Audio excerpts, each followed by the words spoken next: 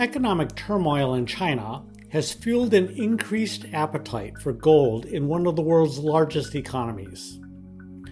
What does this mean for the international gold market, and is now a good time to buy gold? It's no secret, China's economy is not doing well. Their economy has slowed down with no recovery in sight. Their real estate crisis is getting worse by the day, and their stock market has lost $5 trillion in value. But one thing that has done well in China is gold. Both the Chinese government and Chinese citizens are snapping up gold like there's no tomorrow. Gold buying last year among the world's central banks were the second highest on record. And guess who led the way? China. They bought 225 tons of gold, bringing their total gold reserves to a record 2,235 tons.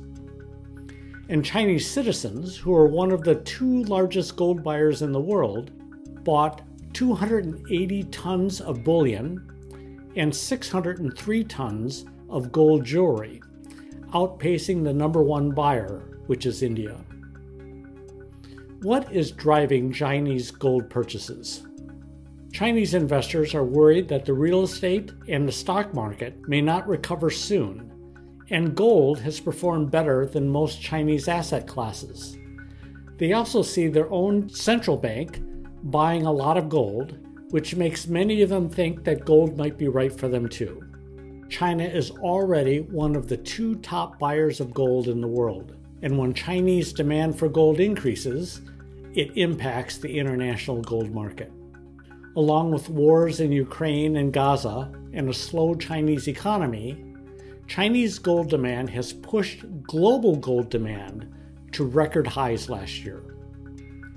With gold in limited supply, that high demand has supported high gold prices. Gold hit an all-time high in December at slightly over $2,100 per ounce, and gold prices have remained in that range ever since. With gold prices so high, is it still a good time to buy gold? Well, that answer depends on the reason why a person is buying gold. The reasons why a day trader buys gold versus a person who is investing in their retirement are very different. For most people investing in their retirement, their investment goals are to have enough money to retire comfortably. And because it's so hard to predict how the world and the economy will be doing in the future, many people believe that diversifying their retirement portfolios is one of the best ways to protect their retirement. If this is your reason to buy gold, then it is almost always a good time to diversify.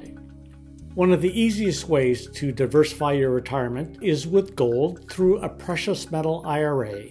And that's a type of IRA that you can hold real gold or silver that you actually own. This balances your retirement with an asset that will always be worth something in the future.